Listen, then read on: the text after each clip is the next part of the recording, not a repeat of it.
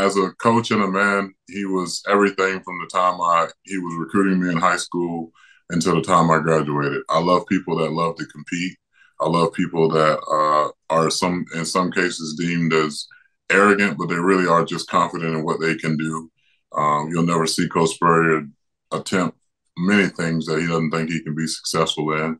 He wasn't like any other coach I've ever had. He he's just he's funny. He knew how to needle the opponents, especially those that wore orange and white. And I'm pretty sure he probably, even though he hasn't coached in years, he probably has something to say about University of Tennessee losing to Alabama.